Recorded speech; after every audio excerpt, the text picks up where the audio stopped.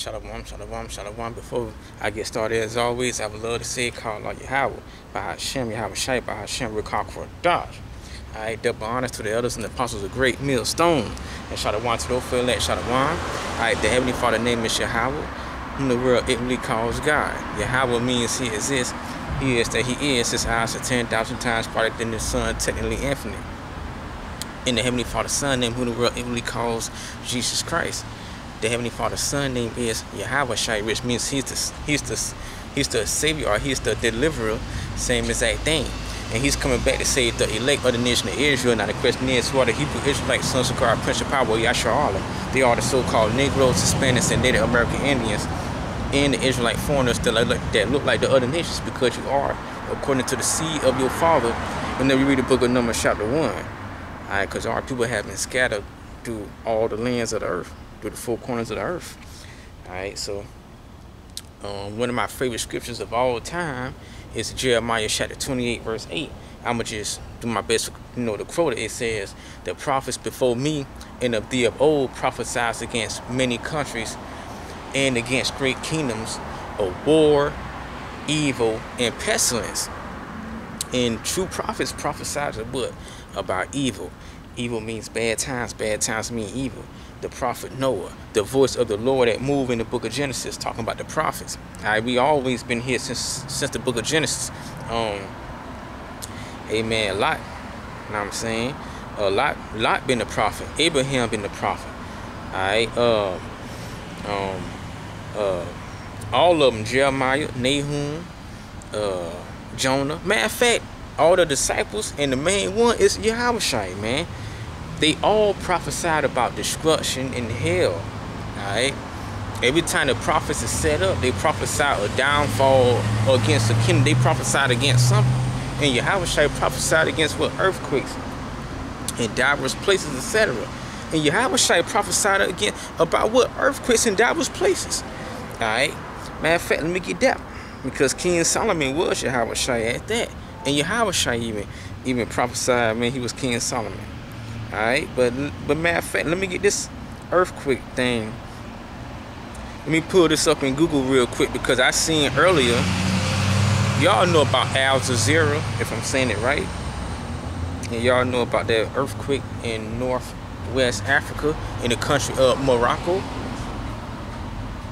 Let me get this real quick.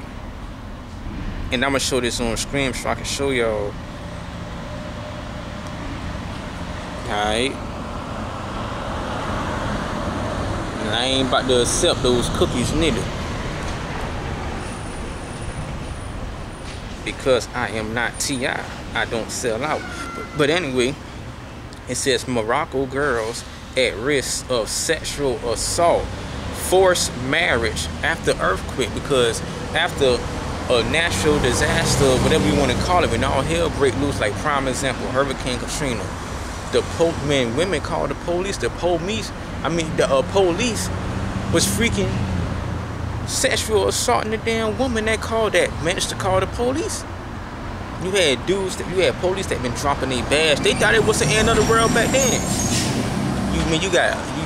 You had a earthquake in Italy, 3 earthquakes in Japan above 5. These earthquakes is above 5.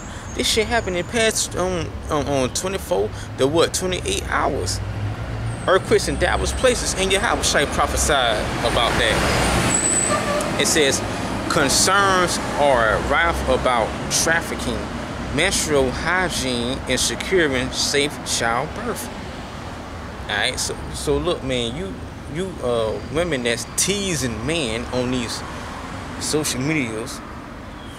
On social media, you got the Instagram showing your body, showing your edge, your titties, and all that, dressing like a whore. When you read this article, it goes into how do we basically what the prophet's been saying for years.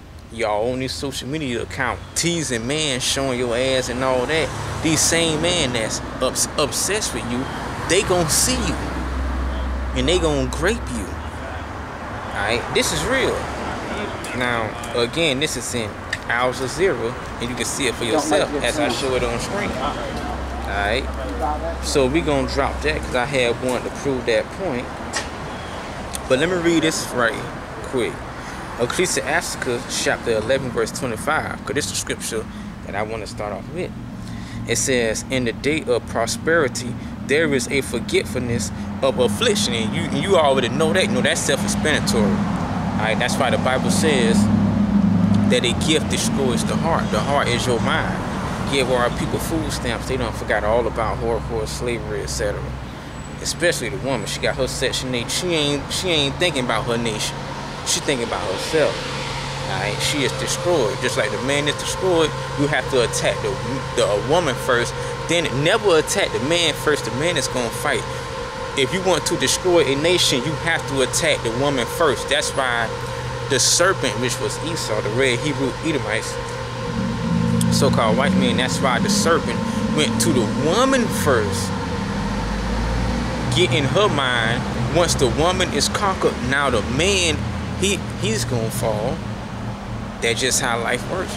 You go after the weaker vessel first.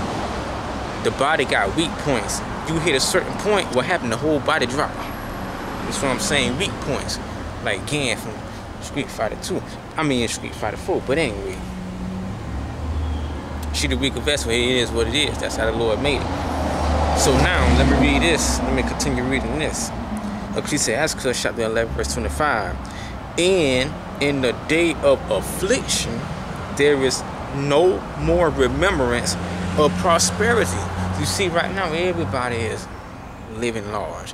You even got people on minimum wage at their job, working hard, ain't getting paid shit, whether it's a man or a woman. Hey, here in the state of South Carolina, the minimum wage is $7.25, but you can get you a 3-bedroom house for what, $450 a month. Now, of course, it don't compare to other states because other states is high as fuck. But you paying thousands just to live in a 1-bedroom studio? Get that shit up out of here, man. But anyway, even in the UK and Canada, you know, shit high as hell. You know, America is, depending on where you go, it's way 3 times, sometimes 4 times better. But in the day of prosperity, there was a matter of fact, let me read it again. It says, in the day of affliction, there is no more remembrance of prosperity. So whenever all hell break loose, and the true prophets are set up to tell you about the hell that's coming so that you can get your mind right for the hell to come. When all hell break loose, what people love to say when shit hit the fans, I mean, when shit hit the fan, you ain't gonna be thinking about your Mortal Kombat or your football, your basketball, your sports, your cooking shows, going to strip clubs and bars. You ain't gonna be thinking about how good that matter felt, like Undercover Brother. You ain't gonna be thinking about none of that. You thinking about how the hell can you pay this bill? Your rent high as hell, your bills don't went up. Okay, you ain't thinking about going to a club or whatever the fuck people love to do. I don't know. You ain't gonna be thinking about that. No, you think about your bills. Or whenever shit hit the fan fully, you thinking about how the hell you can get these pack of wolves off your body from mauling you to death. You is thinking about how these lions escaped from the zoo and now they mauling your ass to death. Or you done jump in a body of water, and guess what? It's a shark and an alligator sharing you. Listen, a shark and an alligator is not gonna have a problem. I mean, a shark and an alligator is not gonna have a problem sharing your body. They gonna eat your ass alive. Alright? Because people is on the internet venting and complaining about the price of everything going up. Listen, the prophets told you that. The thing is, you didn't listen. Now that some of y'all are listening to a certain extent, you still sleep because this world is this Esau world is the matrix. Everybody is gonna hit reality in the kingdom of heaven. Even Edom himself. He gonna say, well, damn, I was living. Well, shit, not no more. Now your ass is dying. See, right now we die daily. We die every day. He lives every day. Even the other heathens, hell, they be living. But in the kingdom of heaven, we gonna live forever. And guess what? They gonna die forever. when you die, that means you lose. It's like a video game. When you die, what you lose. But whenever you live, you win. Or what you win, or what you live. Alright? But see, right now our enemy is winning. And what we losing, which means what we die and suffer. Let's read this one more time. Ecclesiastes chapter 11 verse 25. It says, in the day of prosperity there is a forgetfulness of affliction, and in the day of affliction there is no remembrance of prosperity. So check this out. Whenever Jacob's trouble hit, when there's no food, you're not gonna remember, oh man, I used to eat 3 times a day. Nah, there's a famine. You can't go do a drive-through. You ain't gonna be no more McDonald's, no Burger King, no none of that. These truck drivers is the reason why there's food in the store. There's food at your restaurant. It ain't gonna be no more truck driving, no nothing. The Lord gonna cut all that shit. The Lord gonna say his servants gonna eat, but everybody else gonna be hungry. The truck drivers gonna stop. Listen, this shit is gonna happen. The damn docks, the damn shipments, that shit is gonna come to naught. Y'all better get it right. Y'all better get the fucking program, because the Lord said his man in his women, his man is gonna eat. The elect is gonna eat, point blank, period. While all y'all starve. And this gonna happen. Listen, these other countries catch hell all the time. I just now read about the country of, I just now read about the country of Morocco. How the way them little girls and shit like that getting raped and shit. Hey, look, man, this shit gonna happen. And see, all you women that's on social media teasing men, y'all gonna get a train ran on y'all. Alright? And you gonna wish an actual train ran on your ass. Because when the train of men come, oh no, they ain't gonna stop me. They gonna break your ass to fucking death. Alright? Though I be rude in speech, but not in knowledge, because I'm telling you what's in the Bible. Alright? Shit. Matter of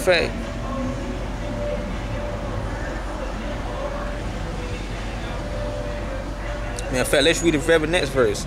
Ecclesiastes chapter 11 verse 26. It says, for it is an easy thing unto the Lord in the day of death to reward a man according to his ways. So in the day of death, it's easy for the Lord to what? Pay you back.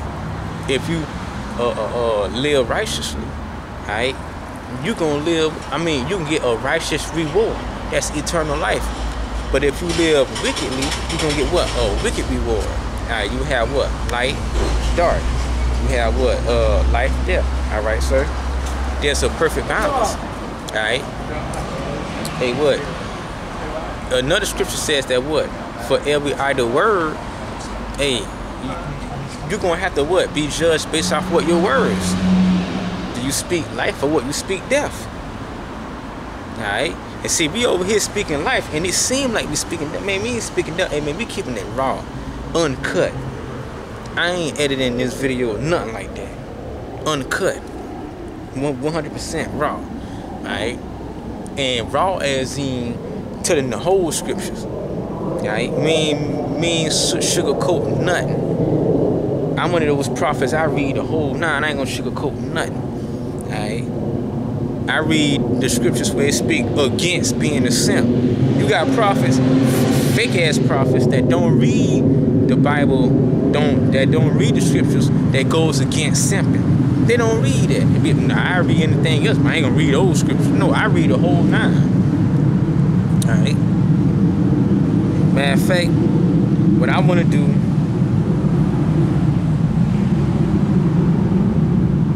matter of fact, let's read this. Verse 27, Ecclesiastes chapter 11, verse 27. It says the affliction of an hour maketh a man forget pleasure. Basically the same thing. I mean, you being tortured and beat up, you is not remembering, football. You just trying to get out that situation. And the Lord said he's going to destroy Babylon the Great, the daughter of Babylon, in 1 hour. You is not remembering the great times you your birthday parties, and you ain't gonna remember none of that shit. Alright?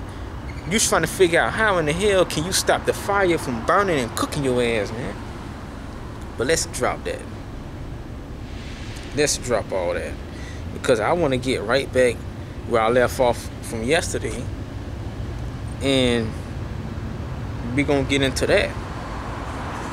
Because look, man, this is the real news. The word gospel means good news.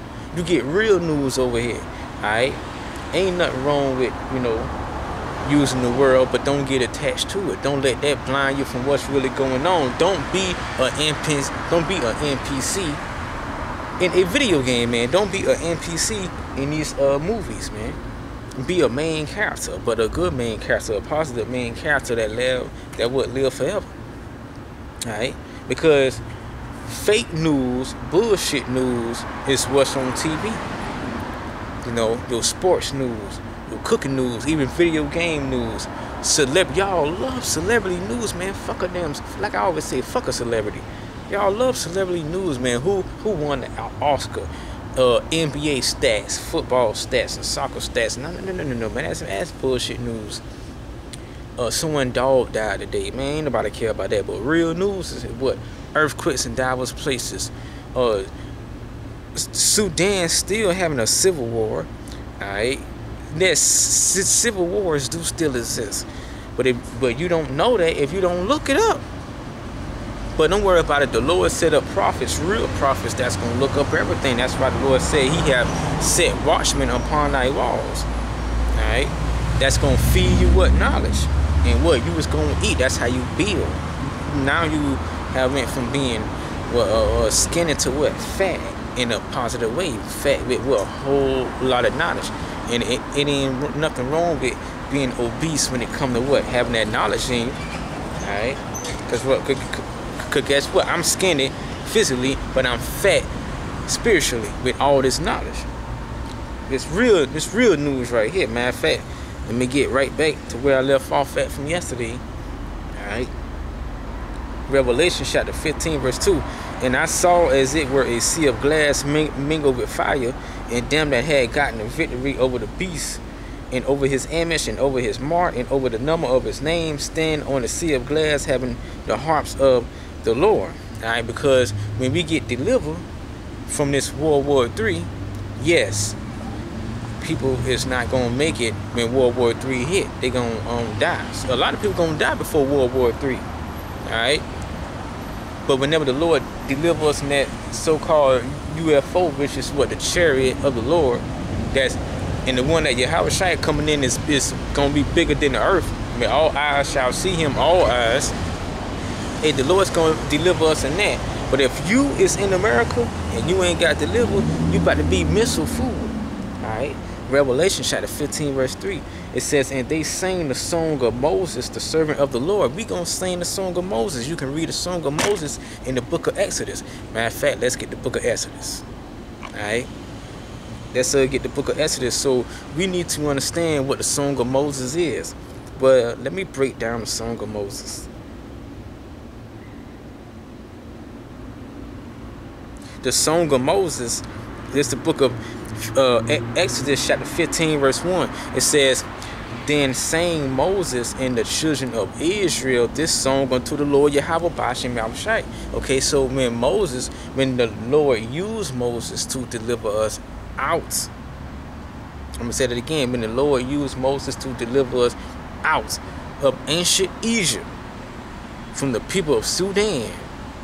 The people of Sudan are Hamites. Those not our people. Now you do have a lot of our people who live in Sudan, but the original Sudanese are the people, are the real Egyptians. They had us in slavery for those 400 years. All right, they had us in slavery for those 400 years, but those are not our people. Just like when Moses delivered us from ancient Egypt, we sang a song and joy and the happiness. Matter of fact, the Lord Yahawashi, He's going to deliver us this time physically, Himself. And the Lord going to be so happy. Matter of fact, the Lord said He's never going to drink wine until He reunite with His brothers. In order for the Lord to reunite with His brothers, He have to destroy Edom and beat. If you is in the army, get the fuck out, because anybody that's in the army across the whole entire world, wherever army it is, it's called a day of Armageddon. Every person in the army, no matter what country you from, if you in that army, the Lord is going to kill. The Lord is going to kill you, destroy you, beat you to powder, send you back to the earth Himself. Your flesh going right back to the army. I mean, your flesh going right back to the dirt. The Lord said He gonna beat you to powder. Now your soul gonna go up, but your damn body gonna go down, back to the dirt. The Lord gonna beat you to powder, like the scriptures say. See that shit? Alright. But anyway, back in the Exodus chapter 15 verse 1, then sang Moses and the children of Israel this song unto the Lord. Alright, because what? It's going to be a celebration in that day, the best celebration ever. It's going to be the best celebration ever. Alright? Yeah, I mean, the Lord going to be celebrating. Alright? We're going to be celebrating. And it's talking about the elect of the nation of Israel. It says, and spake, saying, I will sing unto the Lord Yahawah, bahasham, Yahawashi, for He have triumphed gloriously. That word triumph means to be victorious, to win, succeed, to overcome. It says, for He have triumphed gloriously. Alright, the end of what? World War III. World War III will happen. Alright, it says, for He have triumphed gloriously, the horse and his rider. That horse represents what? Those in modern day, the horse represent what? Those jets, those fighter jets, okay, that will come out like locusts. When you read that what those locusts, when you read in the book of Revelation, represent those jets, because there was no jets in the ancient world. So the best way to describe how the way those locusts look was what? I mean, how the way those jets look was what? To say locusts. I mean, like those modern days, some of those fighter weapon shit literally look like locusts. All right. They got a little window, the way, you know, they can see. They got a little helmet on, and, you know, they shoot. Like, that's the best way you can describe it. And the best way to describe a missile, freaking 5,000 years ago, was to say an arrow. The arrows that he shoot, those not actual arrows. Those are missiles being shot. That's the best way to describe it 5,000 years ago. You see? But anyway, it says, for He have triumphed gloriously, the horse and his rider. The horse, okay, the man that's in those jets, all right, have He thrown into the sea. That sea is talking about what? The lake of fire. The sea back then was talking about the actual water. Man, Moses split the Red Sea, and our people walked through. That sea was water back then. The modern day sea is going to be the lake of fire, which America going to get turned into a lake of fire. It's going to be World War III. The Lord's going to cast your ass down into the sea. Alright?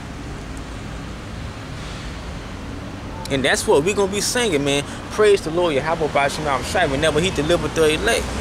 Amen. Even the Lord Himself said that what? Some of us that's going to be standing, that some of us that's standing right now should not taste of death.